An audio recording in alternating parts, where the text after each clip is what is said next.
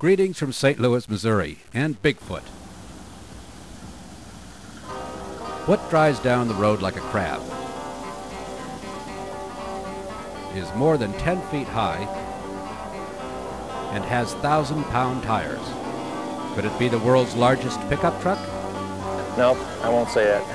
I've never claimed to be the biggest or the best or the widest or the tallest or the shortest. It's just Bigfoot. Well, just mention the name Bigfoot and watch the crowds come running to see this monster crush a row of cars underneath its giant tires. Before we got out on the track, the crowd came over to stands, and we took a half hour to get the people back so we could drive over the cars.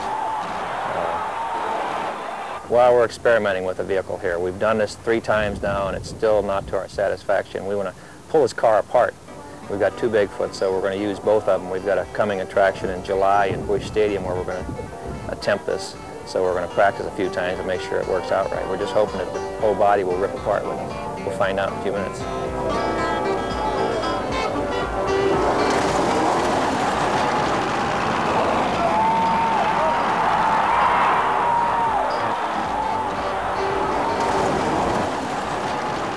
Bigfoot, watch out.